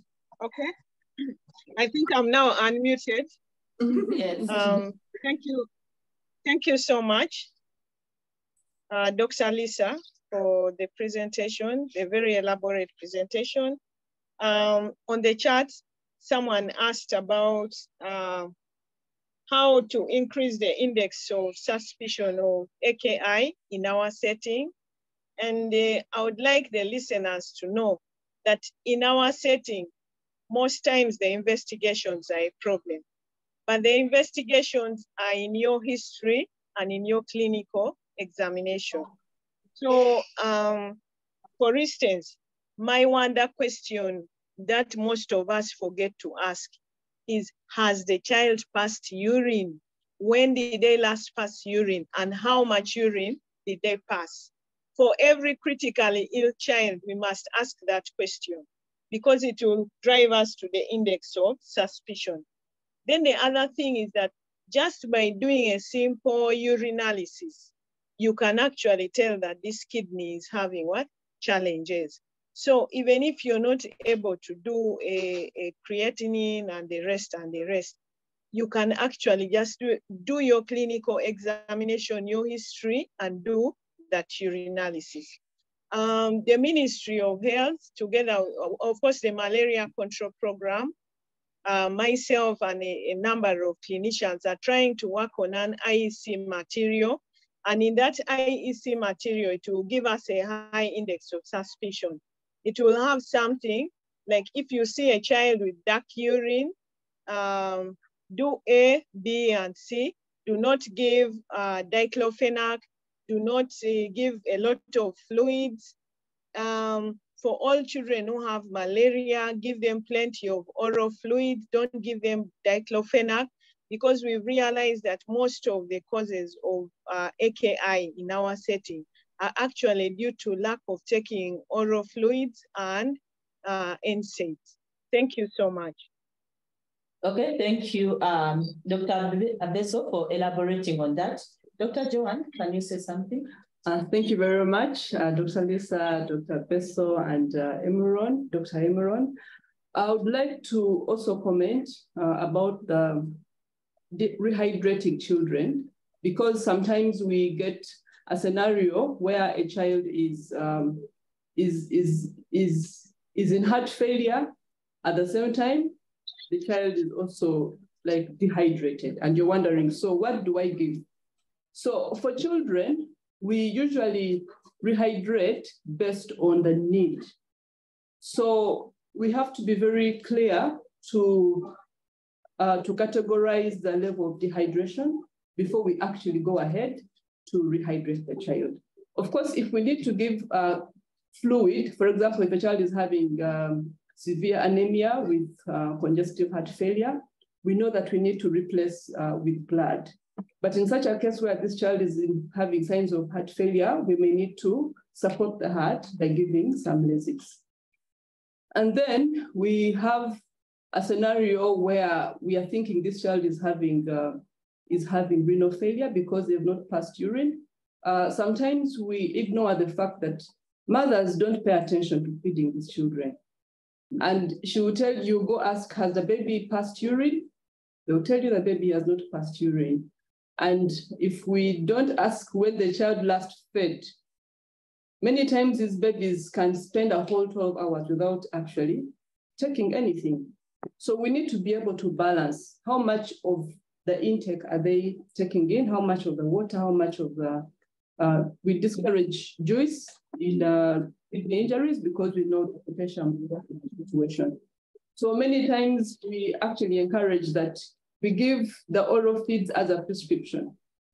After this, how much time we are giving maybe 100 or 120 mils per kilo per day. We say every 2 hours, we are going to give this amount of fluid. And if we follow through and we see that the amount of fluid they have been giving as expected, and we see there is no urine produced, then that would be a high index of suspicion. Thank you. Okay, thank you, Dr. Joan, for that clarity. Dr. Lisa, how practical can you diagnose AKI using creatinine levels in our settings? Since most people don't know their baseline creatinine levels, how practical is it? So I don't think that creatinine is essential to the diagnosis. Decreased urine output over a period of time is significant, would be enough to diagnose it. Or dark urine and decreased urine output would qualify as a diagnosis of AKI. So creatinine can be helpful, but it's not necessary for the diagnosis. Okay. Wow. Okay, thank you for elaborating. So about the fluid challenge. Sometimes people are in a rush, health workers in a rush to give a fluid challenge. Please be sure of what the child has taken before you give that furosemide. Because in a fluid challenge, you're actually forcing the kidney to produce urine. But if there is no fluid in the body, so you're going to dehydrate the fluid, the kidneys, and you're going to worsen the condition. So before you do a fluid challenge, let's be sure of how much has this child taken and assess of how much of the urine, whether it's normal, as in 0.5 to 1 mils per kilo per hour. So yes, I don't know if you have something. Things like capillary refill and peripheral perfusion and pulses can all be really helpful in identifying whether or not you have adequate vascular, intravascular status to give a fluid challenge. Okay, I think that has been clarified. It is one of the questions we had in the chat. Because we've run out of time, I think we can just respond to one more question. Anyone online and has a question to respond to? Just one person whose hand has been up for some time. Nathan and Ivan. Nathan or Ivan, the first to go. Ivan. Yes, good evening. Good evening. My question is concerning setting up peritoneal dialysis. Which fluid is ideal? How can we go about setting up peritoneal dialysis, especially in the case where you're having severe azotemia, urea and creatinine very high, and how can we go about that? Thank you. Okay. That is okay, not thank something you, Ivan. do. Yeah, Dr. Lisa, all the experts can respond, but as they respond, there is a poll, there is a post-test. Please respond. Over to you. So that is not an intervention that we offer at Mbale. So I actually can't give you any more information about that. I would assume it would have to be a referral to a higher level of care. Dr. Joanne, do you know? Yeah, so usually when we see that our children are really having renal failure, we're not able to get the urine out following our renal fluid challenge. And of course, the supportive management, antihypertensives and blah, blah. We usually refer them to Mulago to do more assessment and continue. Yeah. Okay. Dr. Beso, are you still online? Yes, thank you so much. I wanted to clarify on the need for peritoneal dialysis. We've been having a lot of AKI especially in this region, the eastern region, and it's usually linked to malaria. And I can tell you that we've referred less than 5 children to Mulago for dialysis. What we've seen is that when you treat the malaria and you give the fluids according to how they have been given and manage the electrolytes, you will find that these children actually improve within 2 to 3 weeks. So the need for peritoneal dialysis should not give you a lot of headache, because there are very few children who will actually need the dialysis, especially if the AKI is due to malaria. Thank you so much. Okay, thank you, Dr. Beso. I think for now, we can put the session to a close, but before we close, we request you, all the participants to respond to the poll question. There's a post-test. There is a post-test. Let's all respond for the next 5 minutes. Please don't drop off. Let's first respond to the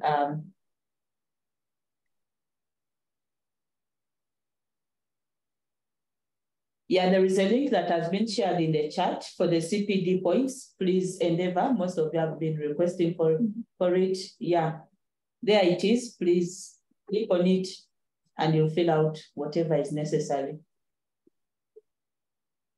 Maybe as we wait for the poll question to, for people to finish up with the poll, any parting shots from the experts? Do you have anything to say? Okay, Dr. Beso, you should go first. Dr. Beso, that you should go first. Okay. First of all, I would like to thank Seed Global for putting this together. I would also like to thank Busitema University, Mbale Hospital, and all the people, the presenters, and all the listeners. And I'm expecting that we shall have another presentation, probably before the end of the next 3 months. Finally, in regards to my presentation, you realize that I didn't mention antibiotics anywhere, but all children with severe acute malnutrition have got to be on antibiotics, because we say their immunity is somehow low. And in the emergency phase, of course, they will be on IV antibiotics as per the Uganda clinical guidelines. Thank you so much. Okay, thank you, Dr. Beso. Dr. John? Thank you very much, Dr. Beso. Thank you very much, Seed Global, Busitema University, Ministry of Health, Mbale Regional Referral Hospital, and everyone that has been part of this, the participants, the IT team. It's been a great session. The take home that I would like us to all go with is to remember that edema is simply a symptom. It indicates that there's a big problem that is underlying within. So we have to go deeper and investigate and treat the actual cause of the edema. Thank you. Okay, thank you, Dr. Joanne. Finally, Dr. Lisa. I will just repeat the thanks and second what Dr. Joanne said, and that most of the information that you need to identify these patients and make your diagnosis is really in the history and physical exam. So we talked about some studies, but identifying the patients at risk and their problems in your history and physical and intervening early will prevent the need for more emergency management and additional investigations. Okay. All right. Wish to thank all our presenters for sparing time to be part of this emergency echo session. Okay. Yeah. So thank you for being part of this session, the first to be held in Mbale. Just like my colleagues have said, we look forward to Minister of Health coming back here, Mbale, so that we share other pertinent topics of concern, especially those that are really of concern in our regional setting as Bukendi region. So many things have to be talked about. We would like to welcome Dr. Joseph Emron to say a word, and then I'll request, after him, I'll request all of us to turn our videos on just for a photo, a group photo. Yeah, and then we shall call it a day. So Dr. Emron, over to you. Just give us your parting shots, and then we shall have a group photo. Yeah, thank you very much, moderator. And thank you to SID Global, Minister of Health. Thank you very much, everyone. Thank you very much, experts, for being part of this echo session. I would like to say that learning never stops. There's a lot that I have personally learned from this session. So I'd like to encourage everyone to continue joining the echo session. The take-home points, I think we have seen that, clinical assessment is really, really important in these cases of edema, and you have to start from the emergency part of it and take good history. And in our setting, we all know that getting investigations is hard.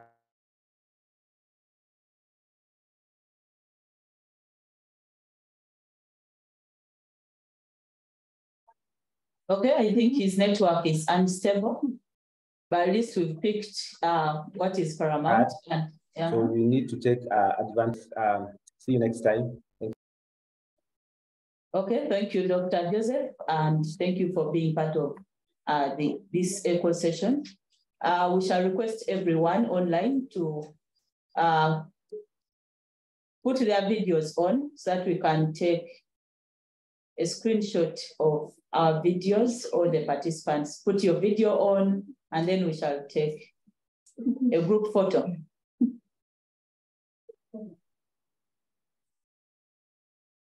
Kindly put your video on. Wow. Wow. Beautiful. So allow us to just take a group photo. Someone is saying camera is not working. Wow. Wow, thank you for attending. And we shall invite you for the next session soon.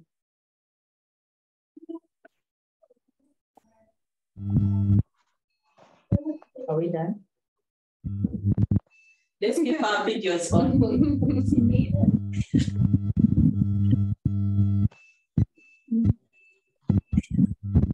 Let's show our faces. Let's try to show our faces. The faces are right there. Wow. Wow.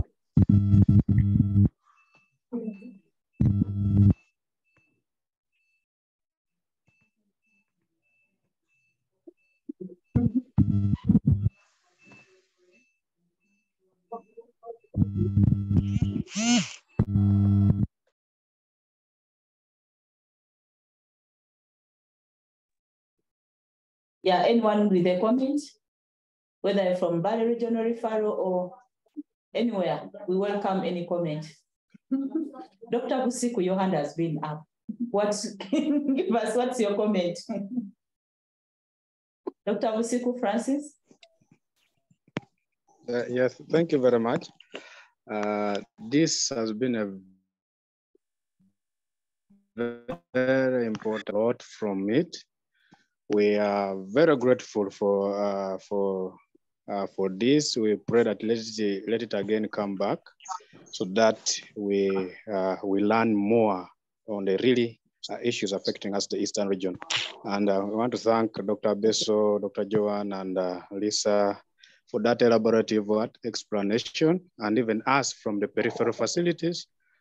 We have gained a lot, more especially on this issue of acute kidney injury caused by this dark urine syndrome, which is majorly due to severe anemia. It's common, it's becoming common, really. Yeah.